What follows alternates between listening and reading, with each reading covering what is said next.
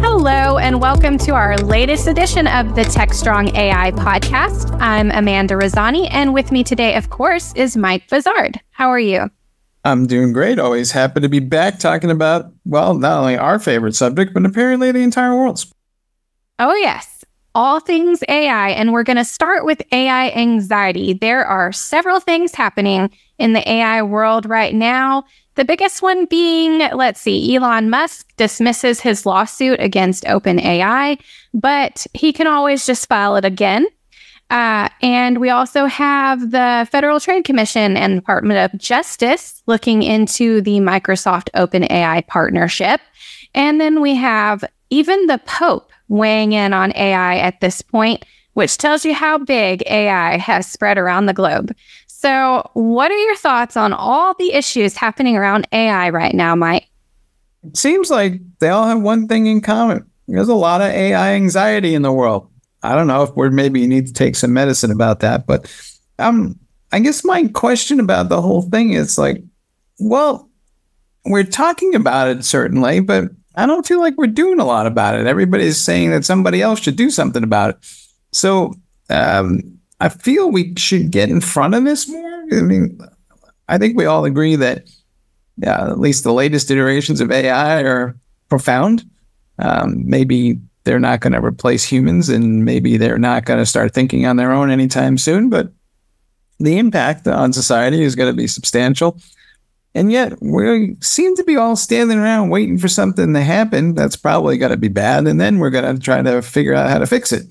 I'm wondering if maybe we could sit down and start thinking about what's likely to go wrong and get in front of that. Yeah, I think and maybe there are some committees we've heard about that are doing just that, but I think it's very important that even companies have committees that are formed thinking about what's the worst case scenarios or what are some problems that could occur with AI, and then how can we counteract and prevent these early. Yeah. And the problem with looking to the courts for any of this is, well, something has to go wrong for them to determine what was wrong and then apply some sort of remedy thereof. So looking to the judicial branch isn't going to be especially helpful. That leaves us, say, Congress and the president.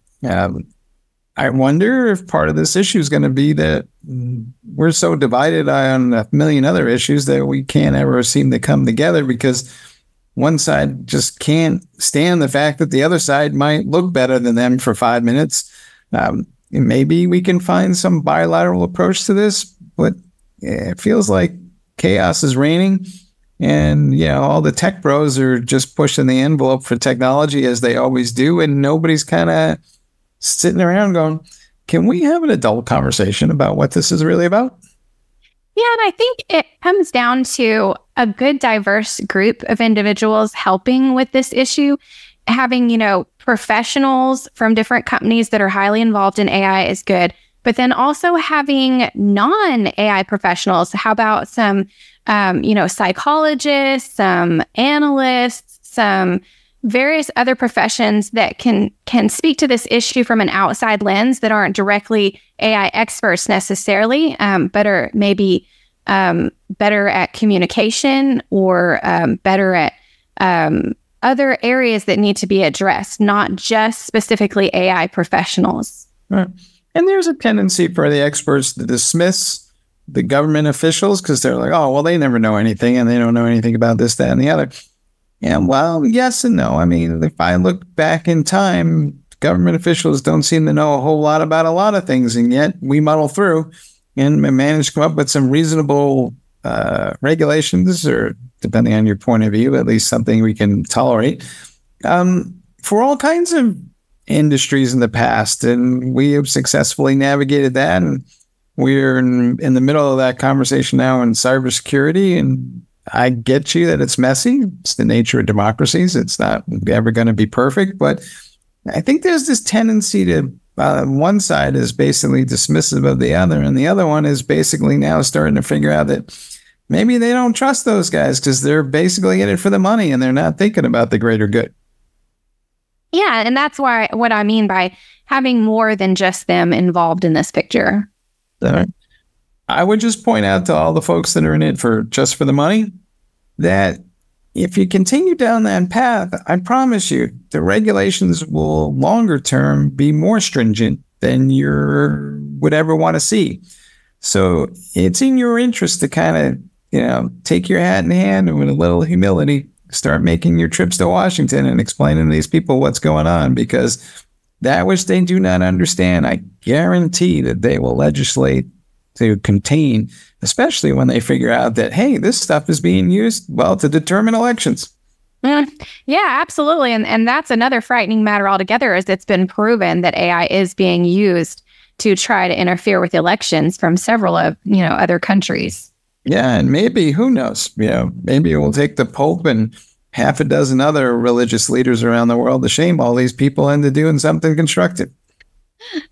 Well, we'll see. It's certainly a lot to try to get a hold of, and it's going to take a while. So next, let's move on to, there's an article on DevOps.com about Mend.io detecting AI code with a new tool. So can you share a little bit more about that? Yeah, this is kind of hopefully to be expected. On the one hand, it's like we have tools for scanning code and surfacing vulnerabilities, and we should be able to use the similar concepts to figure out where the code came from in the first place. Was it actually written by a human? How much was it influenced by a machine? Mend has indexed all kinds of Gen AI sites to help determine that. I'm sure there'll be more tools in a similar vein, and each of them will be slightly different, and one might be better than the other. You're going to have to test them to see how they actually work. But we need to know the provenance of the code that's being put into our systems.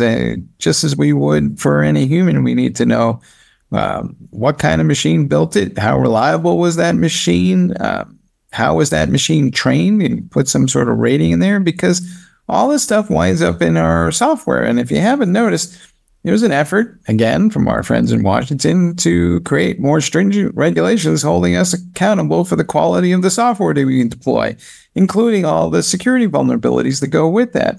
And if they don't trust us, guess what they're going to do? Same as before. So again, we need to get in front of this. This is a big step in the right direction in terms of, hey, let's see what's going on with this code. And the more transparency we have, the better off we're all going to be. Yeah, absolutely. And I want to say that this kind of ties in a little bit to something I skipped on the list. But there's another article over, and this one's actually on Techstrong.AI, and it's about Protect.AI disclosing 32 vulnerabilities in NVIDIA and Intel AI platforms. So what sort of things were they detecting there that we have to be on the lookout for? Well, they say banging your head against the wall and expecting a different result is the surest sign of insanity. And here we are once again. So the issue with these AI models is not that the model itself is inherently insecure, but rather the code and the tools and the things that we use to build these platforms had known vulnerabilities in it. So when you use them to build something else, guess what? All that stuff carries forward. And then bad guys are now launching targeted campaigns looking for these vulnerabilities in AI platforms because they know they're there. They've already discovered these vulnerabilities elsewhere, and they're just kind of laughing at themselves going, awesome. The most important asset you're ever likely to build in terms of a software company is an AI model, and you're going to have the exact same vulnerabilities in it as you had in everything else. So thanks for doing all the work for us, because now we can just sit back and scan for it. And Bob's your uncle. We got to compromise. Yeah. So what is really the answer here? Because, the more we have AI integrated into everything, the more it seems there's more risk of vulnerabilities, and it's connected to everything. So how do we get in front of this issue? Well, this is going to get part of the thing where we need to actually cooperate and collaborate with each other. And a lot of companies are just not that good at it. Here's the thing. I cannot see another way around this. So we have all this open source software that we're dependent upon. The quality of it varies depending on how committed the maintainers are of that project to remediating vulnerabilities, realizing that the maintainers of those projects are not being paid for those efforts. So when a vulnerability is discovered, it's a dependency. that they may or may not get around to addressing anytime soon. So if you're a company dependent upon that, you're taking on that risk that goes with that. You may attempt to patch it yourself, create a patch for it and fix it yourself, but now you've created a fork of that project that you are now going to try to maintain and support for God knows how long, until maybe it gets rolled back in or somebody takes it as a contribution. So that's not very efficient. I think ultimately, if we're going to have this kind of play, countries around the world need to come together and say, how are we going to fund something that looks like a open source security remediation program that we can get to all these things faster and not just leave them out there? And maybe that's I don't want to use the word tax. Maybe it's a levy, though, on enterprises that use this software, because basically they're consuming this for free and then using it in some sort of commercial endeavor. It may not be software they're selling, but it's certainly software they're relying on to drive some sort of business process somewhere. But I think, everybody needs to sit around a table and say, what's real here? Because these days of the wild, wild west of open source software, where people are just downloading whatever it is and then throwing it into whatever applications, including AI applications, that's kind of insane when you think about it. Yeah, absolutely. They really need to be a little bit more intentional and careful. Mm-hmm. So moving on, we have another article on DevOps.com. This one is about Shreds.AI LLM focusing on software engineering. Can you explain a little bit more?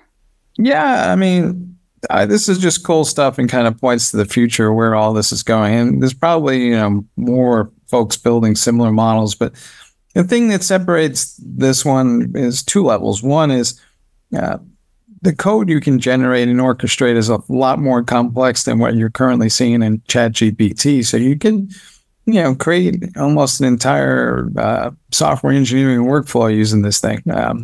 So that's the first part of it. Second part of it is this thing has enough of a reasoning capability to orchestrate the management of other LLMs. So you can use this to essentially offload a task to, I don't know, pick your favorite, ChatGPT or whatever Google's got going, or any one of the Meta, pick one, doesn't much matter, and say to that LLM, this is your task, go execute that, and then send it back to me in a somewhat asynchronous fashion. So it's interesting that you can now have an LLM manage other LLMs. And if you think about that a little bit, it's not just going to be for software engineering, right? The same thing is going to play out for any given process. And eventually, LLMs will be supersets to other LLMs. And of course, there'll be small language models as well. And all this stuff is going to get orchestrated. And the more that gets orchestrated with a reasoning engine underneath it, the more complex the processes are that you can manage. So I would say maybe we're in the Stanley Steamer age of AI. Yeah, that certainly would make it easier, because right now a lot of them are isolated and you have to go in between all of them. So it'd be nice if they were all working together and you could use one to get through to all the other ones. In theory, this is true, but the one golden rule of AI is, hey, it's one thing to be wrong. It's quite another thing to be wrong at scale. So if all these things are wrong together, unraveling that mess will be something to behold. This is true. So relearning how to learn. This is an interesting article over on Techstrong.AI. Pegasystems unveils a generative AI tutor for training the models. So share a little bit more about that. Yeah, their approach is interesting, and I think they're onto something. What they've done is they've said to Gen AI, their implementation, hey, allow people to input a question such as, how do I do X? How do I do Y? And have an understanding of where that person is in their skills and their knowledge. This is awesome, right? Because today we treat it as kind of a one size fits all. I mean, if I look at any kind of online training, it's roughly a variation of the same thing you experience when you go to traffic school. It's like, here, watch this video, and then here's a couple of examples of this thing, and then, you should replicate that here during a test, and we'll give you a certification. Right? And college is not much different, actually.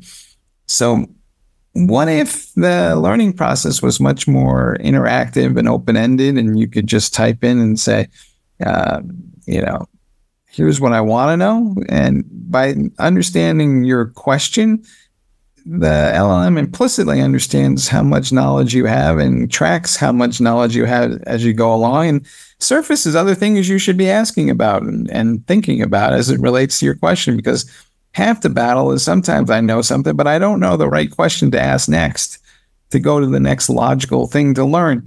And so, a lot of people wind up being half-taught something because they didn't understand or didn't see what the next right thing to do was. And I just think there's an opportunity here to rethink the way that we all learn. And I'm hoping that this will be better than right now. We're kind of on a path. I feel like we're going to trust the AI too much, in the sense that we're going to accept that whatever it says is the way to go. And we get a little intellectually lazy sometimes. So I'm hoping that maybe more people will be interested in learning how something actually works, including the LLM, so that A, it's not as scary, and B, if it is going wrong, you'll know about it a lot sooner.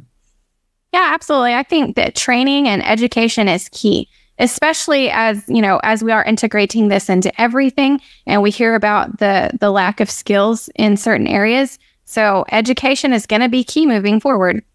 See, and it all comes back to our first thing. If we know more about LLMs and how they work and what's going on with that, we may not be as inclined to be overly restrictive because we don't understand something. If we're afraid of something, we're going to lock it down until we understand it, right? That's how we kind of operate as humans.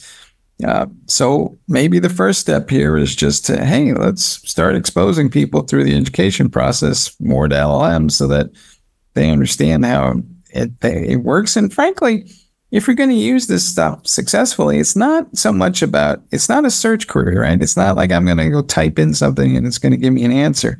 It's a much more interactive question and answer, almost trial and error process to get to the thing you're looking for an output. It's called learning how to ask questions. And some folks say the real sign of intelligence is the ability to ask the question, not necessarily provide the answer. Absolutely. And that gets a little into the whole, prompt engineering thing that we were all keying on a while back. Just knowing how to work the tools and get the answers in the way that you're looking for. All right. And we're back way in full circle. Let's go to prompt engineering camp. What do you say, everybody? We'll just take 2 weeks off and go down by the beach or up by the mountains and just have people teach us prompt engineering as a life skill. That would be cool. Yes. Well, that brings us to the end of our list. So do you have any last thoughts today, Mike? Experiment.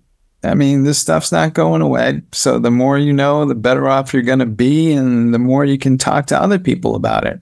And no one trusts anybody more than another human.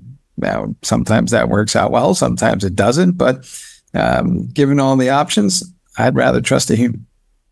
Yeah, absolutely. I was speaking with some friends the other day, and I said, it's not going to hurt you at all to get on ChatGPT and play around with it and ask it some things. It's not going to hurt you, and it's just going to help actually train it better. So there you go.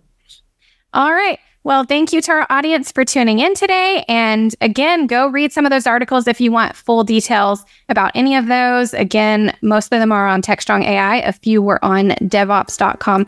And then let us know what's the most interesting to you. What would you like to hear us talk about in the future? And have a great day. All right. See you guys later. And don't forget the importance of natural intelligence.